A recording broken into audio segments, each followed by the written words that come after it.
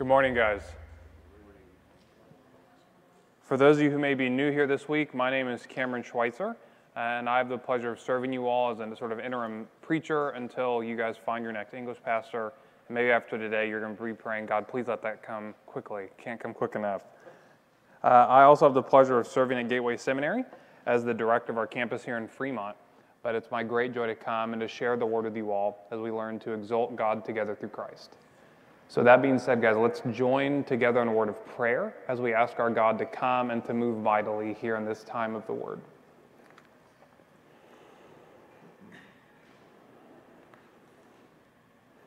Our great God, oh, how we pray, even as we sung, that you, O Lord, would be all. Lord, we long for you to be the center of this church. We long for you to be the center of our lives. Oh God, even as we long for you to be the center of our culture and the center of the world. Our Lord, and we thank you that through your word, you promise us that though it does not seem like it now, one day every knee will bow to you and confess you as Lord and as Savior. People from every tribe and tongue and nation will praise you, O God, through the Lamb and the power of the Spirit. O Lord, and how we pray that that day would come quickly. But Lord, that day is not yet. Lord, but this is the day that you have made, and you call us to rejoice and to be glad in, O Lord. So we pray that we would. We pray that we'd be glad in you and in your word as we hear it spoken. Lord, we pray that your word would move mightily as we look to be a people who are united in the Spirit through the bond of peace. Lord, we pray that you would open the eyes of our heart to see the beauty of Jesus and the power of his gospel and its transforming power to tear down walls of hostility that naturally separate men from men. Lord, and I pray for myself that you'd give me the words that I need to encourage and to build up this church, that I would decrease and that you'd increase, and that the voice that these young men and women hear will be the voice of their Savior calling to them through this humble vessel. Lord, we pray that you would build your church this morning. We're thankful that through your word you promise to do so. We pray this through Christ. Amen.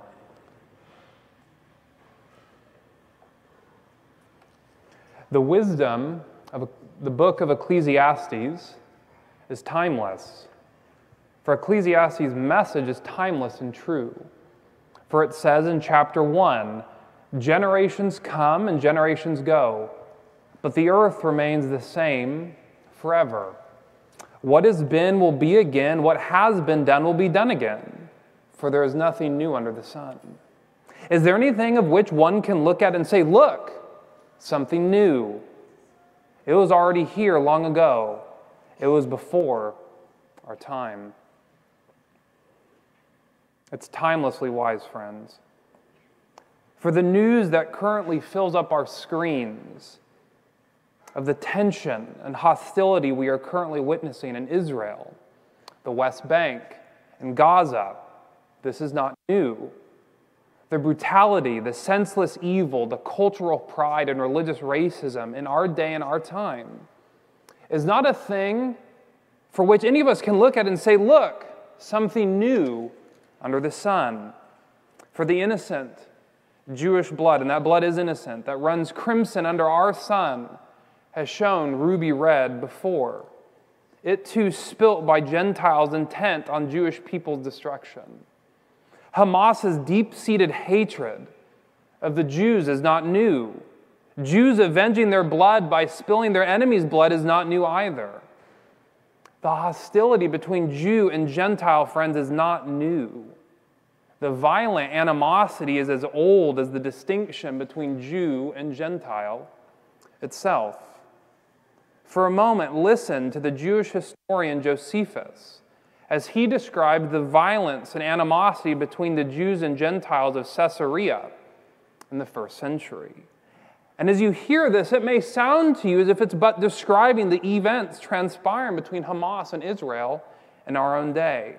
He says this, "Now the people of Caesarea had slain the Jews that were among them senselessly on the Sabbath day, on which days the Jews have a respite from their works on account of divine worship, which one would think must have come to pass by the direction of providence, insomuch that in 1 hour's time about 20,000 Jews were slaughtered, and all of Caesarea was emptied of its Jewish inhabitants. Upon which stroke that the Jews received there, the whole nation was greatly enraged. So they divided themselves into several parties and laid waste the villages of the Syrians and all their neighboring cities. And after them Gadara and Hippos, and falling upon Galatinus, some cities they destroyed there as well, and they set on fire. And then they went to Cadessa, belonging to the Tyrians, and to Ptolemais, and to Gaba, and to Caesarea. Nor was either Sebaste or Ascalon able to oppose the violence of the Jews with which they attacked. And when the Jews had burnt all these cities to the ground, they entirely demolished Gaza. Many also of the villages that were about every one of those cities were plundered, and an immense slaughter was made of the men who were caught in them. However, the Syrians got even with the Jews in the multitude of the men whom they slew, for they killed those whom they caught in the cities, and not only those in the cities, but those in the villages, to prevent the danger under which they themselves had come under, so that the disorders in all of Syria were terrible, and every city was divided, as it were, into two armies, Jew and non-Jew, encamped one against another. And the preservation of one party merely was found in the destruction of the other.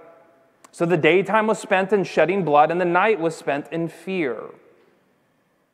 And listen to this. It was then common to see cities filled with dead bodies, still lying unburied, and those of old men and old women mixed with infants, all dead and scattered about naked together. Women also lay amongst them without any covering for their nakedness. You would then see the whole province full of inexpressible calamities, while the dread of still more barbarous practices, which were threatened everywhere, was greater than those which had already been perpetrated. So describes Josephus in his Jewish wars. In that time and in that day, just as in our time and our day, friends, Jews hated the Gentiles, even as the Gentiles hated the Jews, as we see in Josephus, even to the point of senseless murder. Now understand, this is the historical and cultural context in which we find the message of the Apostle Paul that we will be examining. This is the context in which Ephesians 2 was written, when Paul speaks about Christ breaking down the walls of hostility. Friends, the hostility between Jews and Gentiles in the first century was great. For it was as if there was a dividing wall made up of their mutual hostility that has permanently divided these two groups, forever separating Jew from Gentile. So then understand, Paul's message of one new man in Christ, a man composed of both Jew and Gentile. That would have been a word which would have been very difficult for people in the first century to accept. Just as that word, if you were to preach this word today in a church in the Middle East, a church that's comprised of both Jew and Gentile, that would be a difficult word to hear for them. But Paul told the Ephesian Christians, even as he informs our day and time, Christ is our peace. And Christ makes us one, whether we want to be one with our neighbors or not. As he says in another place, there is neither Jew nor Gentile, circumcised nor uncircumcised, but Christ is all and in all. So friends, Paul's word of peace and unity is one which our time desperately needs to hear, even as it was a word that the Jews and the Gentiles of Paul's day in Caesarea Philippi and in Ephesus needed to hear as well. So then, turn with me in your Bibles to Ephesians chapter 2 as we look to have God assert His authoritative word for our time. We'll be looking at Ephesians chapter 2 and reading from verse 11 down through verse 22.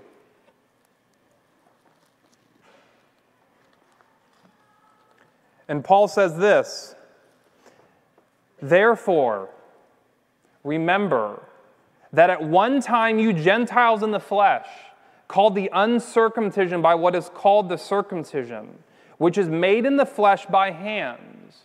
Remember that you were at that time separated from Christ. You were alienated from the commonwealth of Israel. You were a stranger to the covenants of promise. You had no hope and were without God in the world. But now, in Christ Jesus, you who were once far off have been brought near by the blood of Christ. For he himself is our peace, who has made us both one and has broken down in his flesh the dividing wall of hostility, by abolishing the law of commandments expressed in ordinances, that he might create in himself one new man in place of the two, so making peace, and that he might reconcile us both to God in one body through the cross, thereby killing the hostility. And Christ came and preached to you who were far off, and peace to those who were near. For through him we both have access in one Spirit to the Father. So then, you are no longer strangers and aliens, but you are fellow citizens with the saints and members of the household of God, built on the foundation of the apostles and the prophets, Christ Jesus himself being the cornerstone, in whom the whole structure, being joined together, grows into a holy temple in the Lord. In him you also are being built together in a dwelling place for God by the Spirit." This is the word of the Lord. Now, friends, this goes without saying. This is a dense passage. There is much rich theology within it. We do not, though, have the time this morning to go into depth into all of its facets and components, to dig up, as it were, the gold in each of these verses. We have to content ourselves with an overview only of the important themes in this passage. We'll then summarize what we see and close with a bit of reflection of how these words, these key themes and ideas ought to shape and inform our living as a church together. Now, friends, there are three themes in this passage that I would like for us to focus on this morning. Three key themes that define the essence of Paul's countercultural message. First is his description of the divisions and the hostility between Jews and Gentiles. The first are the descriptions he provides of the hostility and the divisions between Jew and Gentile. Second, we want to look at Paul's unique depiction of Christ's work on the cross. Second, we'll be looking at the unique way that Paul describes Jesus' victory on the cross and how that applies to the divisions of Jews and Gentiles. Third, we will then speak of Paul's description of the peace and unity that flow forth as the effects of Christ's cross upon Jew and Gentile. Those are the three themes we want to look at this morning. So then let us first examine Paul's description of the divisions and the hostility between Jew and Gentile. We will describe 7 points of division that Paul notes in that text, and then we're going to discuss that statement, that very important statement of what it means that there is a dividing wall of hostility that separated Jew from Gentile, which Jesus, Paul says, broke down. So let's look at those descriptions of the divisions between Jew and Gentile. So Paul describes, as you notice in the text, the Gentiles, people like us, unless there's any Jews in this room, who in the flesh are uncircumcised. We do not bear in our body the mark of Abraham that set Israel apart from all the nations. We are not natively God's people as it regards our flesh, nor are we, like Israel, descendants of Abraham who bore God's set-apart mark that would show that we were the people of God, whose descendants and whose descendants' were the Lord's property. Because of the Gentile, our uncircumcised state, Paul then heaps 7 descriptions of our plight, of why we were so lost before Christ came into the world. So first, Paul states, we Gentiles in the flesh, uncircumcised, were separated from Christ. That is, we did not know of the Christ prior to his advent, as the Jews did. Nor, like the Jews, could we Gentiles claim that we had an organic connection to the Messiah who would come from our tribe. For it was the Jews alone whose lineage would link with Jesus, the Messiah. They could claim that God's Savior would arise from their people. He would bear their skin and be filled with their blood. We could not. Second, Paul says, we Gentiles were alienated from Israel's commonwealth. That is, we Gentiles did not get to live in God's land, under God's rule, enjoying God's blessing. There was no Gentile nation like Israel that could claim as they could that God had formed them as a people. He redeemed them from slavery. He planted them in a land, gave them a law, and ruled over them as their king. None of us as Gentiles could have ever claimed before Christ, as any Israelite could, that God dwelled in our people's midst, that he walked among us, as he said. And that is what set apart Israel's commonwealth from all the nations. The Lord Almighty dwelled like a consuming fire within their borders. And thus Israel was, as it were, a light in the darkness, shining to all the nations.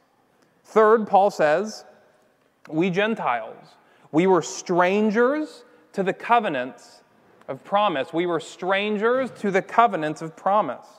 That is, friends, we did not know nor receive God's covenant promises to our forefathers before Christ's advent, as did the patriarchs of Israel.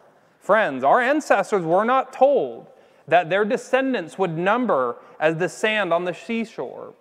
Gentiles were not promised to dwell in a special land with God. Gentiles were not promised that their descendants would be God's means to bless all the nations. Gentiles did not receive a promise that one from their people would always dwell upon the throne as king. Gentiles were not promised that they would always have a priest who would intercede between them and with God.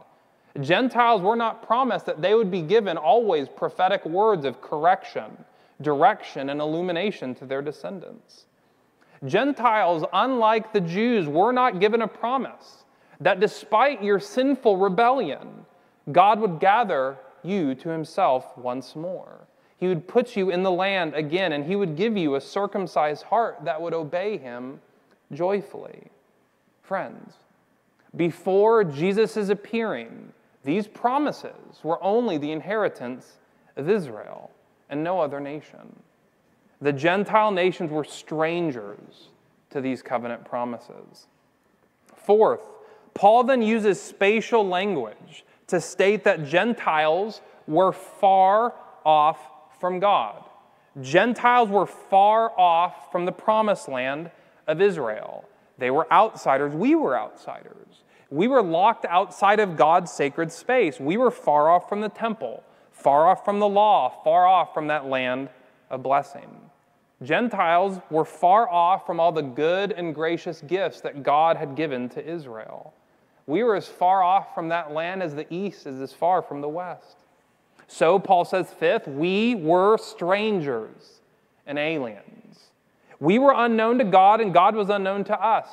The God of the Hebrews was estranged from us, and us from God. We were not close to God. We were not his chosen people. We were held at arm's length, as any stranger would be held at arm's length by a family who loves their own. We were alien to everything Jewish. God did not give any Gentile nation a natural claim or right to a land, or to its promises, or to its law, or to its king, as any nation would give to a person who's an alien within its own borders. We were foreigners to God, to his people, and to his land. So Paul concludes, in view of such things, for the Gentiles before Christ came, we had no hope. We were without God in the world, for we had no promises, no divine presence, no Savior, no lineage, no land, no law, no forgiveness, no temples, no priesthood, no sacrifices, no king. We had nothing. And any God which one of our ancestors worshipped was not a God at all. It was a God of their own making, at best. Or it was a demon of the darkness whom they bowed down to at worst. Therefore, our ancestors had no hope. Gentiles were lost in a sea of darkness, thrown about, as it were, on the waves of chance and time. Paul says then, these 7 descriptions summarizes our account of our ancestors before Christ's appearing. The Jews, though, in this text, are on the other side of that dividing line. Because as you would look in this text and see, the Jews, they were circumcised in the flesh. The Jews were near to God. The Jews got to enjoy God's presence in the Holy Land. They were united to the Christ by promise and by lineage. They were part of God's commonwealth. The Jews were the inheritors of all the covenants of promise. Jews were accounted as God's beloved children and accounted as his friends. They were citizens of that holy nation. So the Jewish people, unlike any Gentiles of old, had God and they had hope. So friends, Paul's point is clear. Before Christ, there were 2 groups of people, Jew and Gentile. That was the starkest division that could ever divide between 2 divisible peoples. For it was as if one was darkness and the other was light. One was day, one was night, one was straight, one was crooked, one was living, one was dying, one was oil, and one was water. They were forever separated, as it were, by this dividing line of the haves and the have-nots. And beyond these 7 descriptions, though, of the religious divisions, of the cultural division between Jew and Gentile, Paul then speaks of a very tangible division between Jew and Gentile. A barrier which, until Christ's advent, would stand as a visible and a poignant reminder of the separation between Jew and Gentile. In verse 14, Paul refers to this barrier as a dividing wall of hostility.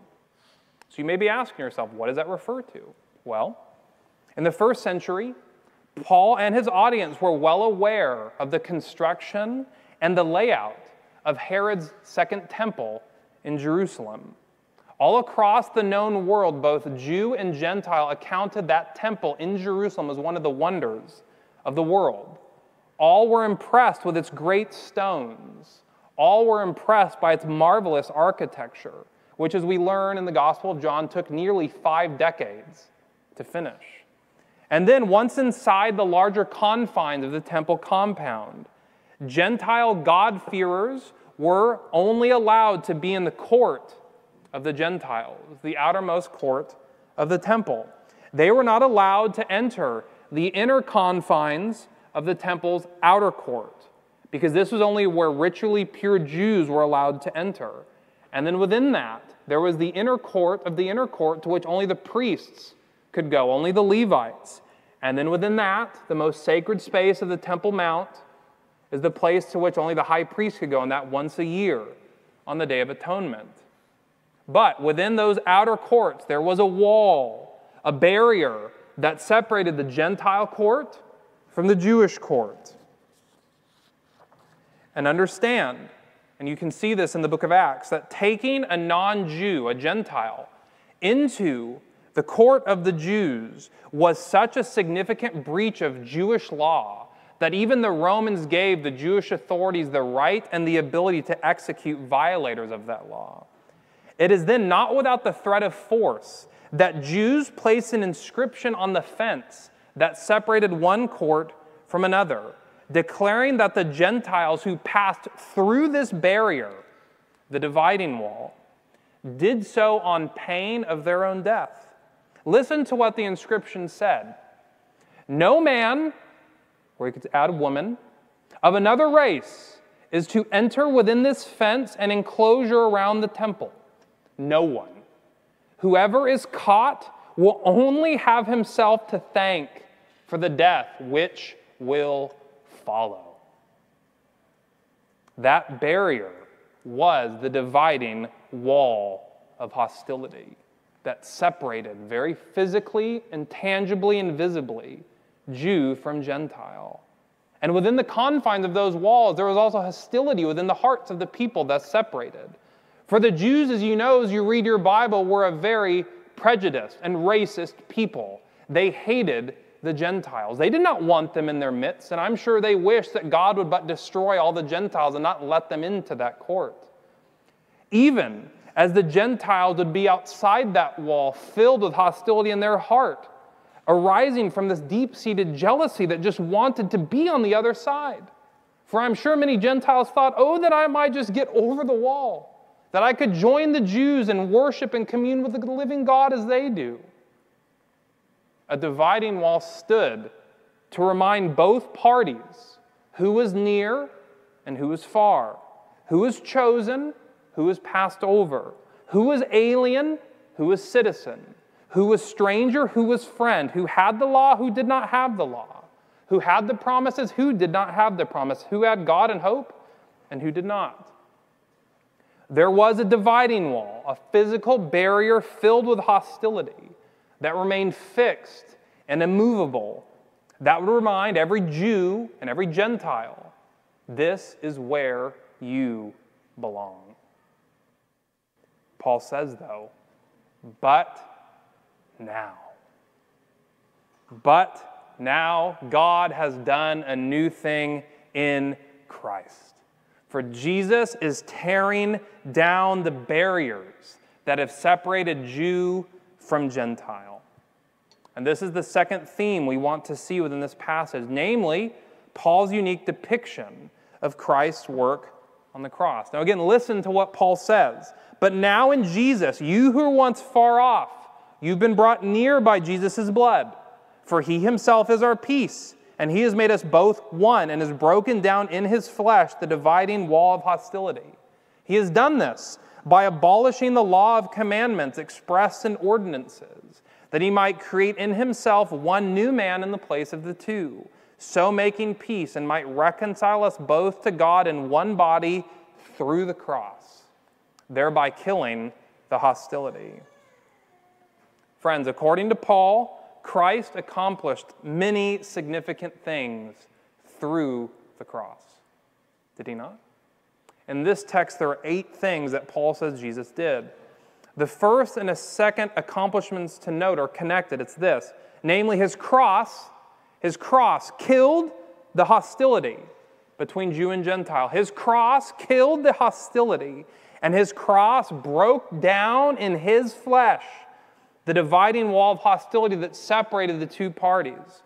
Friends, on the cross, Christ killed the hostility between Jew and Gentile, which had formerly led to the killing of the other.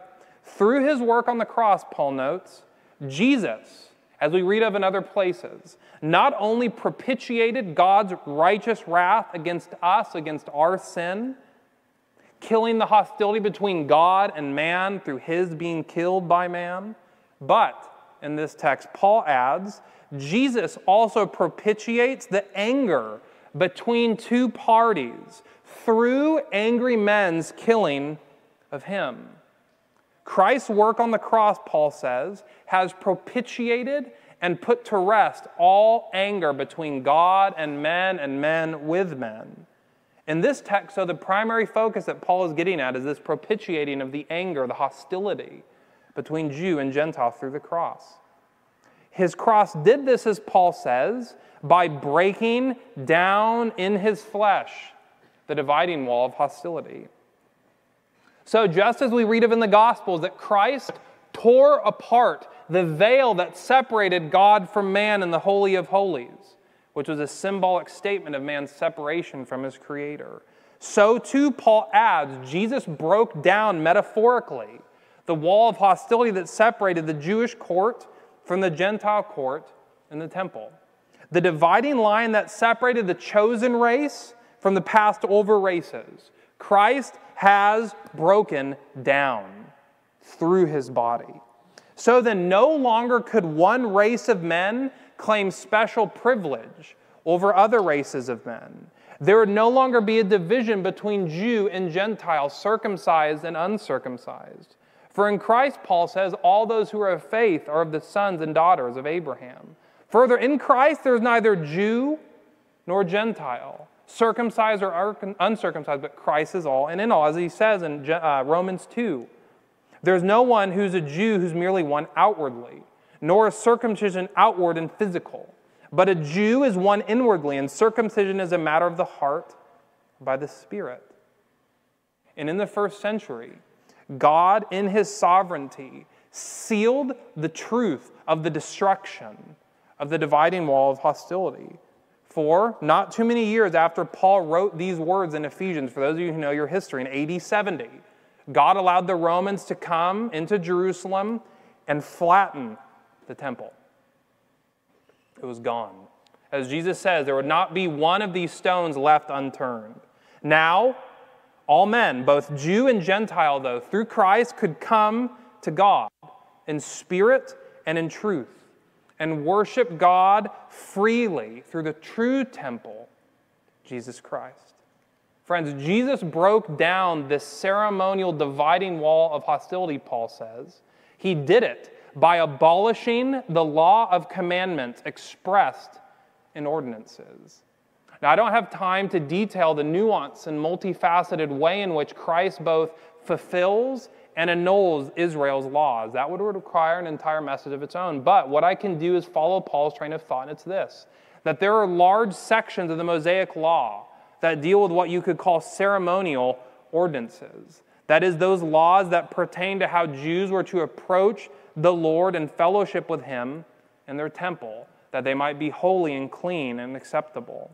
But these same laws, the Jews had taken to unbiblical extremes to literally fence out the Gentiles from having access to God. These ordinances, Paul says, of how one was to access God appropriately, cleanly, and in a holy manner, Christ's work on the cross abolished. For through him, all men can worship and fellowship with God the Father in the Spirit of truth. Jews no longer had the exclusive privilege of doing so through following those laws, those ordinances. Christ's cross rendered all of those things obsolete. He tore down that dividing wall that expressed those ordinances. For as Paul says, Christ is our peace. He is the peace of both Jew and Gentile. He is both our peace with God and our peace with one another. And then the remaining descriptions of what Jesus' cross has accomplished flow forth from this reality.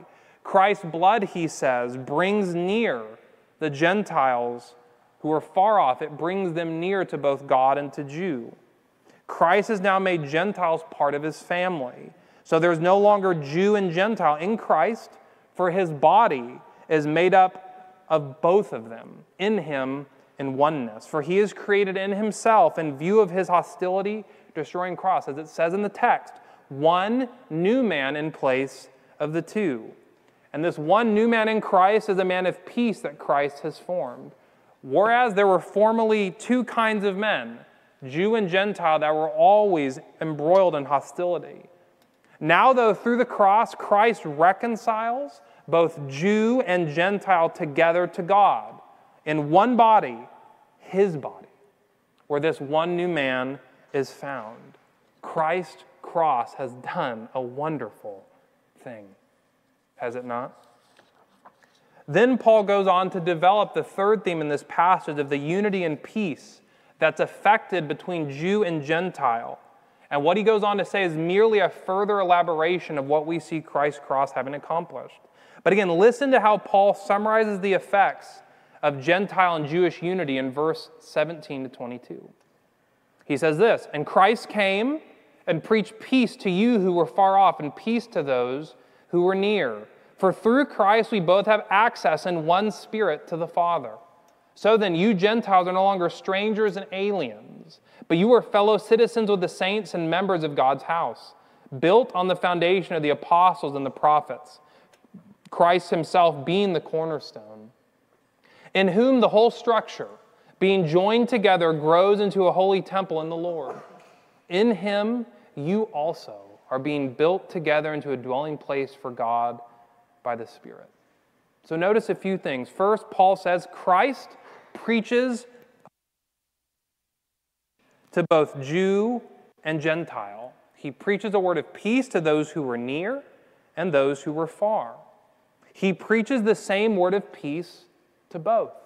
There is no distinction. Men and women of all nations can have peace with God through the Lord Jesus Christ. There is one mediator between all men and women and their Creator, and it is the man, Christ Jesus. He is the way upon which all men, both Jew and Gentile, must walk to join the Heavenly Father in His heavenly home.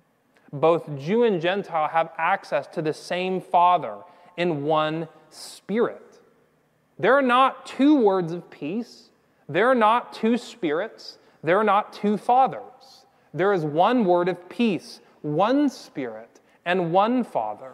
And it is through this one Spirit that all men and women must receive this one word of peace, receive it through faith, and have access to the Father.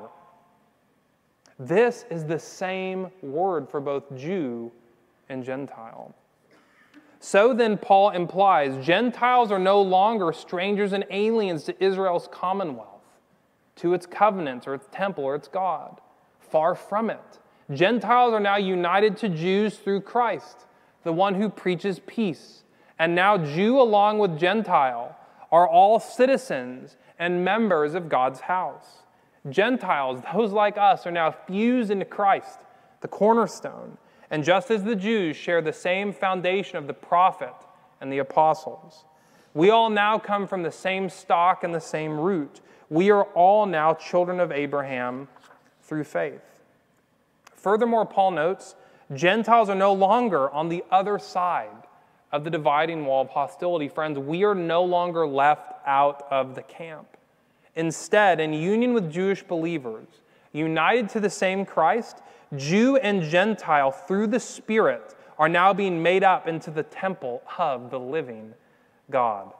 Jew and Gentile are being built up through the same Spirit to be God's new, living, ever-expanding temple in Jesus Christ. Think of that.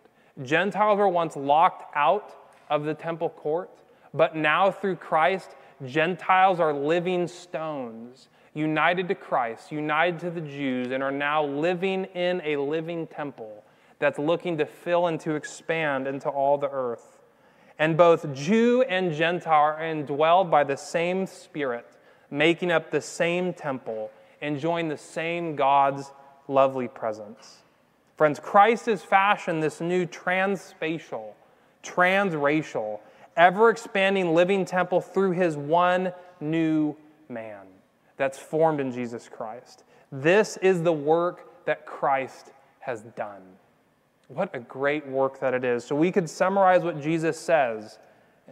Paul says in this way. Christ kills the hostility between peoples of different flesh through the killing of His flesh, that we might all be one, new man of flesh in Him, an ever-expanding living temple of the Most High God. That's what Paul is teaching us here, that Christ kills the hostility between peoples of different flesh through the killing of His flesh, that we might be all one new man of flesh, growing and expanding as a living temple of the Most High God. Now, I'd like to close with 2 points of application I'd like for us to observe in view of Christ's work of uniting people through the cross. First, as Paul commands the Ephesians in chapter 4, I urge you, even as I command you all, I urge you to walk in a manner worthy of the calling to which you've been called.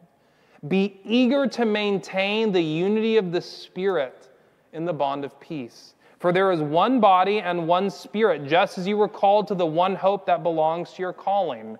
One Lord, one faith, one baptism, one God and Father over all, who is all and through all in all.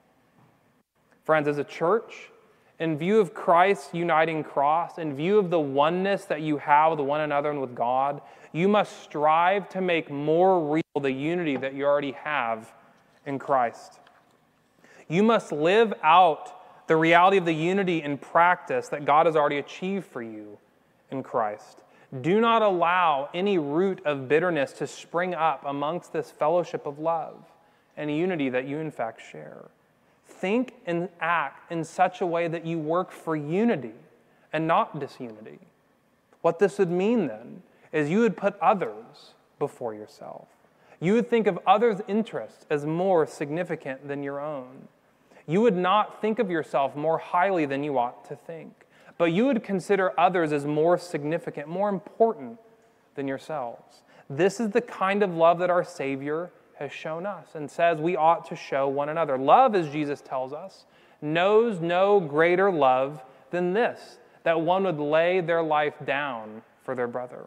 So friend, might you be willing to die every day in this church to your own interests, to your own wishes, that you might exalt the interests and wishes of another? If this church could achieve such a servant-like heart, what a united fellowship it would be. For this church would be defined by love and joy, not hostility and animosity. For hostility and animosity only spring up when they're rooted in arrogance and pride, and they're the fruit of ugly hearts that love to focus on themselves. But instead of focusing on yourself, might you learn to focus on God and Christ in this church, even as you already do. Focus on worshiping the Lord and Savior Christ in spirit and in truth, rather than worshiping and making your own interests an object of your adoration. Well, you're desirous of preserving your own preferences, your own honor, your own wishes. To do the former is to focus on that which unites, but to do the latter is to focus on that which divides. And friends, remember that unity necessitates that differences remain. Otherwise, it is not unity, but sameness or uniformity that you are pursuing. So we should learn to celebrate and champion other people's differences, different gifts, different dispositions, different personalities, different ways of viewing the world, and relish in the diversity of this body. For you ought not to be creating a culture of sameness. That would be like a gray, suffocating blanket. But you should be looking to cultivate and weave a tapestry that's bound together with beautiful colors in the same spirit. Friends, unity in Christ celebrates differences. It embraces them willingly as it joyfully puts others before themselves. Second, be aware that God does not show favoritism. And so we should not either. You then should heed James's word about favoritism. For to show favoritism rends apart the united body of Christ. My brothers, show no partiality as you hold the faith in our Lord Jesus. Show no partiality. If you really fulfill the royal law according to Scripture, you shall love your neighbor as yourself.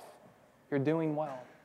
But if you show partiality, you are committing sin and are convicted by the law as transgressors. There are many things, especially for those who are young, to which you like to show favoritism. Many people that you like to be attached to, whether it's about money or status or popularity or good looks or what have you. But we only show favoritism because of what it does for us, not what it does for the other. Because we love to be esteemed and honored when we're attached to a person who we show favoritism to. Because we get exalted along with them a bit. So friends, do not be so self-centered to show favoritism. Instead, be other-centered and render to all men and women the equal dignity and honor to whom it is due. For when you act like that, that's how you work for the unity of the Spirit in the bond of peace. Friends, remember that Christ kills the hostilities between different peoples through the killing of his flesh. Might we too be willing to kill the hostilities within our own flesh, that we might be united in love and in joy to others. Pray with me that we might be the case. Our God, we thank you for your grace and for the transformative word of Christ. We pray, O Lord, that you'd make us people who are united in the bond of spirit and the unity of peace. I pray that you would be all in all in this church, that you would tear down any hostile walls that might be found. O Lord, glorify your name in this church as you work for greater and greater unity until you are all in all. God, might you do this for your glory, for the joy of this people, and for the good of this city. Amen.